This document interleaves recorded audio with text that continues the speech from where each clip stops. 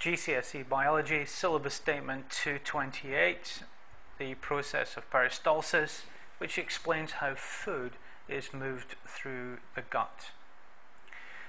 In the diagrams here we have the outline of the gut with the gut walls here. And the important thing to remember about the gut walls is that they are composed, or they have within them, muscle tissue, which of course can contract. The muscle is organized around the esophagus in a circular fashion, like this.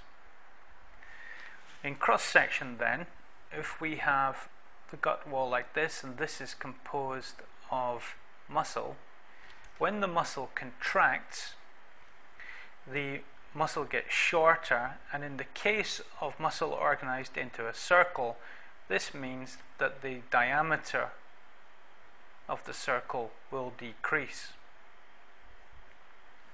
The ball of food which has been swallowed, shown here as the bolus, enters the gut and stretches the walls, initially stretches the walls of the gut. This causes a reflex of the contraction of the muscle behind the bolus, as we can see here, and this contraction squeezes and pushes the bolus downwards.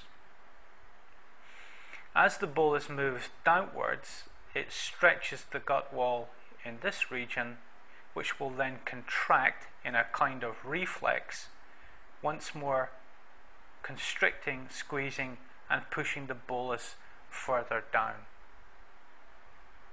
Peristalsis.